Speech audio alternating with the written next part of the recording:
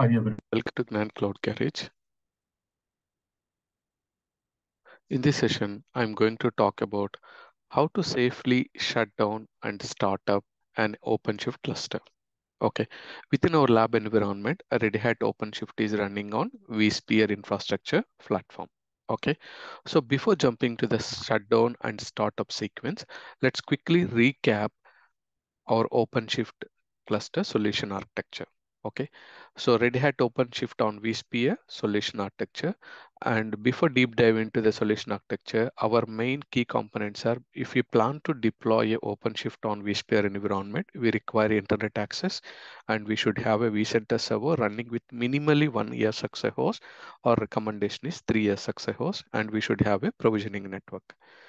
And the key components are we have to configure the DNS records for the OpenShift cluster, like we have to create a API record, and also we have to configure star.apps record for API VAP and ingress IP. And we can also require a router which is connected to the internet access and also communicate between our OpenShift cluster nodes. And we have to configure a DHCP server, need to create a scope to deploy the OpenShift control plane nodes and worker nodes. And we also need a one helper node VM, which is running with Red Hat Enterprise Linux, either 8 series or 9 series. We also call it as bastion node or provisioning node. And using this bash node, once we initiate the OpenShift cluster creation, it will create a temporary bootstrap node. Using this bootstrap node, it will deploy the 3 master nodes. Master node, we also call it as control plane nodes, and it will configure a worker nodes as well. Worker nodes, we can also call it as compute nodes. This is the high level solution architecture overview. And another thing is we have a communication established between master nodes and worker nodes and also the external internet access. And we have a communication to API VAP and ingress VAP. API VAP communicated mainly on the control plane node and the ingress VAP on a worker plane nodes. Okay, for the application and external communications. And the Red Hat OpenShift 4.x, our current latest version is 4.13 solution architecture components, which includes a standard OpenShift cluster installation, creates the following vCenter resources, mainly one folder. Suppose in this diagram, in this screenshot, you can see OCP1. This is the folder and one tag category and one tag. This tag category generally, let me log into our lab system. I will show you where we can see the tag category and tag. Let's log into our lab system.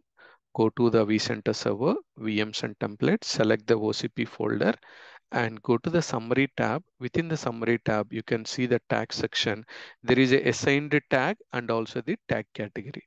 Okay, tag category specifically under OpenShift. Okay, and we also have a folder. The same information I highlighted in slide. One folder, one tag category, one tag, and virtual machines are mainly it will prepare you one template. So here you can see that this is the template, OCP1 template. Generally, this template is configured with a Red Hat core operating system. In short form, we call it as RHCOS. And it's configured a temporary bootstrap node. Using the bootstrap node only, it will deploy the control plane node and compute nodes. Once the control plane node, that means master nodes and worker nodes are deployed, and later on it will remove the bootstrap node automatically. Okay, so this is the high level overview. Now we come to know that within our vSphere platform, we have a 3 worker node and 3 master node. All the 6 nodes, if you want to plan for a restart, there will be some reboot sequence. We should follow the reboot sequence when we plan for any scheduled maintenance activity.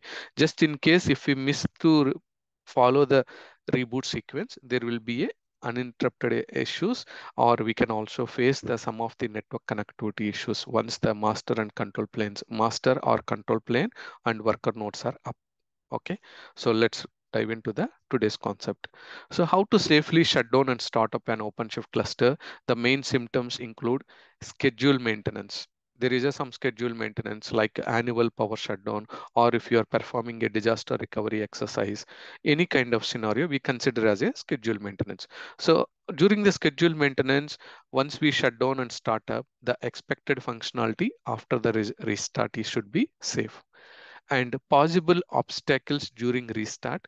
What is the possible obstacles, sir? ETCD data corruption during the shutdown. That is one possibility. And node failure due to hardware issues. Second possibility. And third one is network connectivity problems.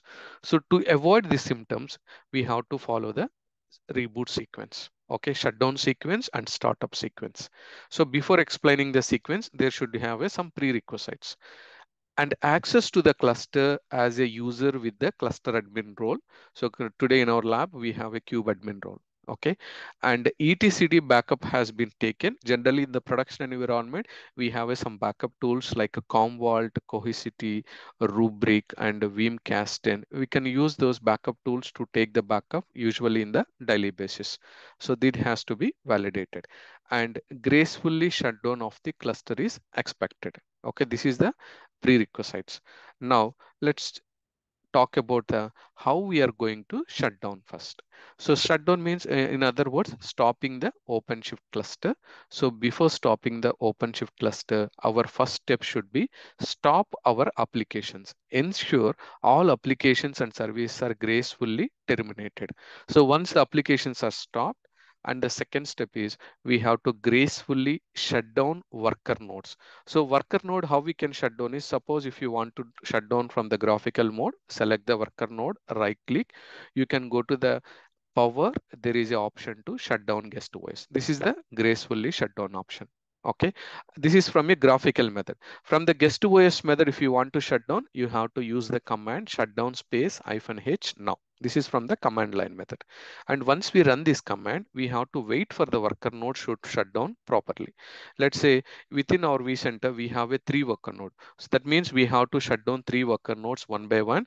And finally, we have to wait until this all the 3 worker nodes are completely off. Okay, and after that, the next step is gracefully shut down infra nodes. But in our lab environment, we do not have a infra nodes, but some of the production environment, there are a infrastructure nodes, or some scenarios we also call it as storage nodes. If you have a storage nodes included within your OpenShift cluster environment, you have to shut down the infrastructure nodes as well. But in our lab scenario, we don't have the infrastructure nodes. This is a optional for our lab. But in the some of the production environment, there are a infrastructure nodes. So those infrastructure node we have to consider. Once the worker nodes are down, we have to shut down the infrastructure nodes should be powered off. Okay, so from the command line, as usual, same command we have to use. And also, if you have a multiple infrastructure nodes, wait for the infrastructure nodes to shut down properly. That is our recommended step. And fourth step, for a while stopping the OpenShift cluster, the fourth step is gracefully shut down the master nodes. Master nodes is nothing but a control plane nodes. So control plane nodes also, either we can shut down from directly from vCenter server, or you can shut down from a command line method. So same like worker node, even the master nodes also same way. We can select the master, right click, we can go to the power and shut down guest OS. So this is how we can shut down the all the 3 masters, 0, 1, and 2. 3 masters we have to shut down the master node. Okay, so currently in our lab, I'm not touching to shutdown method now, but I am just showing you the options. What is the sequence to shut down the OpenShift clusters? Okay, once the shutdown is completed, what we have to do is we have to start up the OpenShift cluster nodes. So how we can start up is, the startup is slightly different than stopping procedure. So startup procedure is starting the OpenShift cluster, the order is reverse. Suppose if you see the point 1, 2, 3, and 4, now we are going to start in the bottom to top. So that means 4 to 1. So the first start procedure is we have to start master nodes. So remember, while shutting down, we have to shut down the worker node first, but while powering up, we have to power on the master node first. So being starting the master nodes in the appropriate order. That means if we have a master node 0, 1, and 2, within the sequence, we should follow master 0 first, then 1, and then followed by master 2. Once the 3 master nodes are up, we have to start the infrastructure node. That means 3 is the sequence now. So start our infrastructure node. But in our lab, we do not have start infrastructure node. This is a optional step. But some customer environment, if they have infrastructure node, we should follow after the control plane node.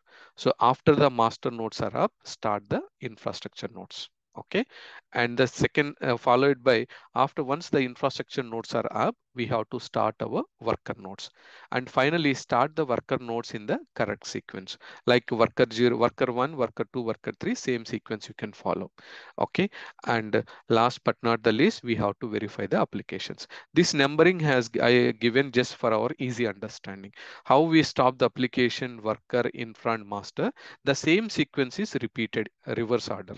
Like first we have to power up the master node and then infrastructure node, and the third option is start the worker nodes. Finally we have to verify the applications.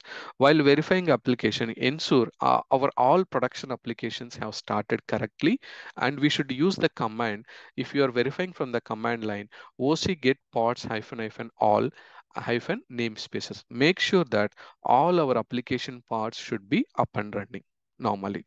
Okay, and the last but not the least, and we have to run the another command oc get nodes to ensure all nodes are in the ready state. So that means suppose if I connected to our OpenShift cluster environment, either in the graphical mode, you can go to the compute and node section, you can verify the status should be all are in the ready state. This is the graphical way verification. Suppose if you want to validate from the command line, connect to our OpenShift helper node, and you can type the command oc get space nodes. When you type oc get space nodes, all our master nodes, three master node and three worker nodes, all should be ready state. But maybe the other customer environment, they may have one worker node or they may have n number of worker nodes. All worker nodes and all master node status should be ready state. Okay, after our power up the OpenShift cluster nodes. And remember, while powering up, we have to power up the master node first and followed by infra and then worker nodes, finally application validation. Okay, so with interest of our time, I'm not powering off now, but I explain you the sequence, how what is a sequence to stop and what is a sequence to start the OpenShift cluster nodes. Okay, hope you understand this point. And finally, the quick summary is safely shutting down and starting up your OpenShift cluster is crucial to avoid potential data corruption and or hardware issues.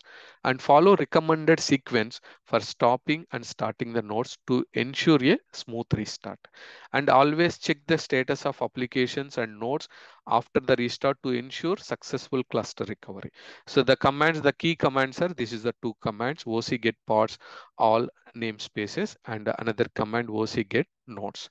But some scenarios, if you notice our actual point within our symptoms, one of the key point in some scenarios, there is a chances of network disconnections.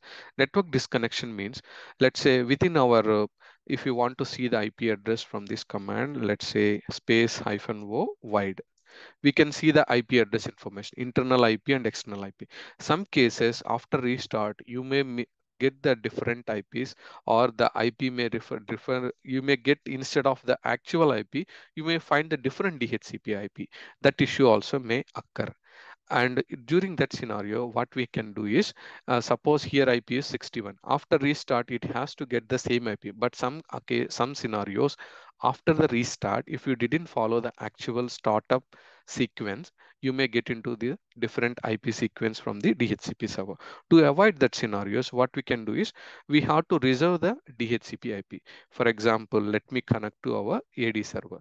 Let's say when I connected to our AD server, I will show you how we can reserve the DHCP IPs. Currently in our lab environment, we are using the DHCP in a Windows system. Suppose if you are using the Linux environment, same way in the Linux also, you have to reserve the specific OpenShift cluster node IPs. If we expand our DHCP server, and there is a scope is available, when you go to the address leases, currently this address are already released. When you see here, there is a 3 master and 3 worker nodes. You can just select this master nodes and worker nodes. Currently there is no reservations within our DHCP. When you select the address, just select this IPs, right click, you can add to the reservation. When you add to the reservation, definitely, even though when you restart the shut down our OpenShift master node and worker node and start up, there will be no impact to our network connectivity issues. Even though after following the sequence, we will get the accurate IPs. For master 0, it will get the 61 because we already reserved our IPs for the master node and worker nodes. Okay, this is a one common workaround solution. If you are using a Linux DHCP, you can reserve it in the Linux DHCP environment. And also, even if you have a DNS environment, even the DNS also, if you want to create the records, we can create the records in the DNS environment as well. Let's say when you see within our DNS, we have a only for API record and we have a startup record. Even in the reverse lookup zone, when you select here, we have a record for API dot our cluster name ocp1.anpslab.com and 48 for star.apps. Only two records we have for a OpenShift cluster, but there is no record specifically for a master and worker nodes. If you want to reserve, you can reserve it in the DNS as well. So how we can reserve? You can just copy. We can create a host record, a record and pointer record. Just copy this host record, enter the host name and again paste the IP address. Our IP address is master 0 is 61. So you can just paste it here and create associated pointer record as well. So click on add host, click on OK, done. So 61 is created. Even in the reverse lookup zone, just a refresh here, you can see 61 is created. Similarly, we have to create the record for master 1, 2 and worker nodes to avoid the network connectivity issues. Okay, so the record creation is same like master 0. Host record, and we can also create for a IP address. So IP address is 62. Just copy paste, add host, click on OK, done. And pointer record also it will create automatically, and same way for master 2. New host record and copy the IP address.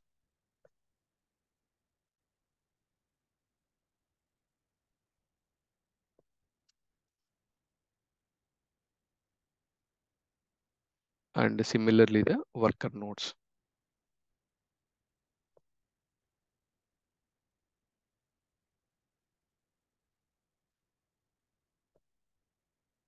And copy the IP address. We reserved at the DHCP level as well as we created the DNS records.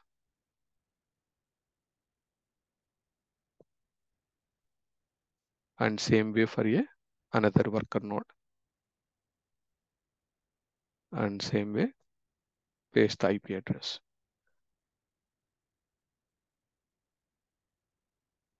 And similarly, a last worker node 3, copy, domain name, new host record, and we have to copy the IP address.